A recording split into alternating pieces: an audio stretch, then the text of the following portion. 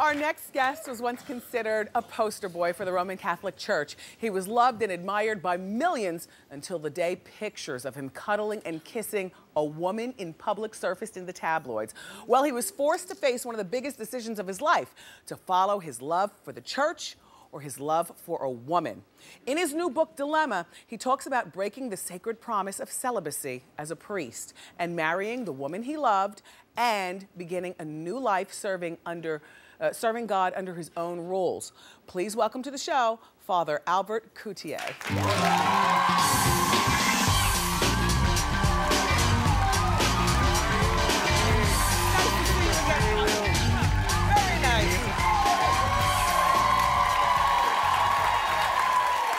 Well, how you doing? Oh, Father, how you doing? Well, you're doing really well. The last time that we saw you, Father, you were celebrating your first wedding anniversary. That's right. And now, this time, it's a baby. That's right. She's 5 weeks old. Can you believe it? Congratulations. If you see bags under my eyes, it's because you don't sleep when you have a 5-week-old.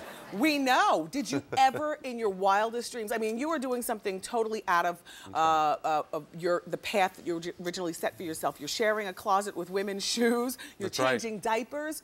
You're living the life that many of us aspire, which is as man and wife with a child. You know what's really funny? You kind of get your head into this idea that you're always going to be on this path. Yes. And then life throws you a curve. And actually, in my heart, I always felt like I would have loved from the beginning to be able to be both a priest and a married man, like priests were for thousands of years before, or I should say centuries before. Yes. But the truth of the matter is that, you accept the rules of the church because you think this is the way God wants it. And then you go through a change. That's what the book Dilemma is about. It's about the change that somebody goes through. People don't know this, but 100,000 priests have left to marry. Well, let me ask you this. Growing up, because I heard that you were a DJ while you were in high school. This is actually the best show. Listen, this is the best show. Thank you. Because when you're a former DJ, that music you hear backstage and as you're coming in here, that's this is a show for a former DJ. Yes, really. and that leads me to ask you, had you been with women prior to joining the priesthood? Well, I still have blood running through my veins, so I'm I'm part of humanity. Father, seriously speaking, though,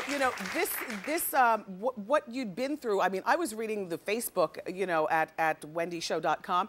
People were back and forth.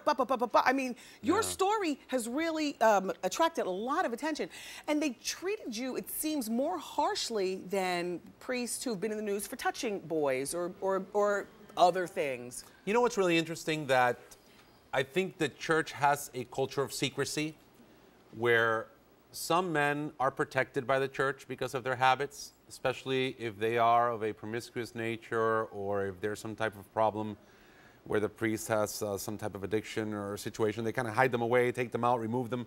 But when your situation is exposed with a woman, even though she's an adult single female and you're an adult single male, it comes across as, oh, wow, they call it a grave scandal.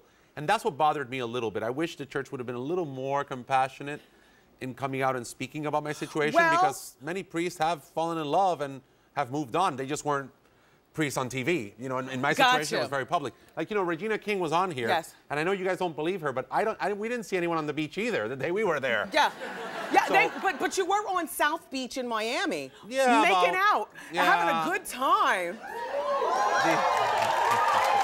Well, the original plan was to read some books. Read books.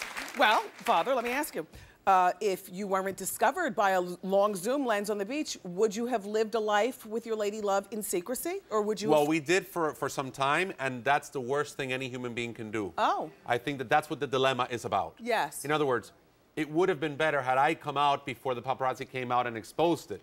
But the truth of the matter is that when you're in the system, and I've talked to many priests who married and they lived the same situation, you're struggling between, okay, I've given my whole life to this, and now how is it that I take this other road on the fork of the road? And that's what happened. I was in the process, actually, of speaking already to the Episcopal bishop, of speaking to many priests who had already made that change. Gotcha. So this was something my girlfriend knew, that I was in the process of announcing it. So the paparazzi, I think what they did was expose it in a way that I would have wished it would not have been exposed. But you were on your way to doing it I was in the yourself. process, yeah. All right, so, you know, it's Sunday. Church is on. She's a beautiful woman sitting in your, because the father's been here before. I know a little bit about the story. Your wife was an attractive woman in your parish. You're looking out. How do you make a first move to one of your parishioners? It's funny. It wasn't even a first move. It was just a connection. Like, I saw her and she saw me. And it's a connection like I never felt in my life. And I didn't believe before, by the way, in love at first sight. I used to tell people, come on, you got to get to know the person. That's superficial. That's infatuation. But love at first sight does exist. It does exist. And I proved it. Hi, we're back with Father Albert Coutier. One question before we go to our audience is, do you believe in divorce? Well, I think that marriage is for life. But sometimes divorce happens. Yes. And so you have to deal with the reality of a person who has had to go through that terrible experience. I love it. Okay. So we have some questions from people in our audience for the father with their own dilemmas, which happens to be the title of Father's book. Hi, hon. Hi, how are you? Fine, thanks. Hi, Wendy. Hi, Father Albert. How are you doing? How you doing? So my father left me when I was 8 years old. He completely abandoned me, did not support me, didn't come to my high school graduation, did not support me financially or emotionally throughout college. Now he's trying to come back in my life, but I'm a little torn. My younger brother always wanted a father, so he's all for it. My younger sister wants nothing to do with him, so I'm torn about what I should do. I'll tell you, I'm glad that you're able to say that without breaking up, because emotionally it's got to be very hard to be abandoned that way. Yeah.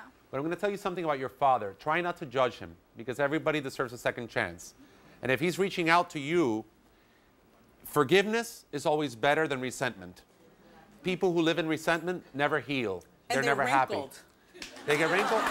And you know what else? And if someone's watching, like Dr. Oz and that, they can tell us maybe they get arthritis. They do. People who live with resentment. Yeah. They suffer greatly. So you know what? Forgiveness, love is always better. They say it's human to err and divine to forgive. But be cautiously optimistic.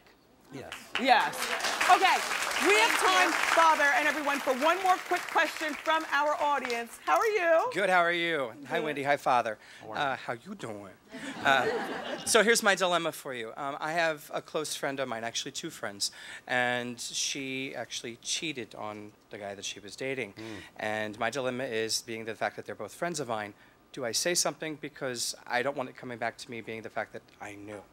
I think you should speak to the person who is committing the error. Okay. If you are a friend, and say, listen, what's going on?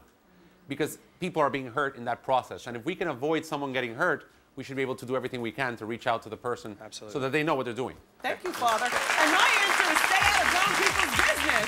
Yeah. Anyway, Father, now, thank you so much for being here. Father Albert's book is called Dilemma, and it's available in bookstores everywhere right now.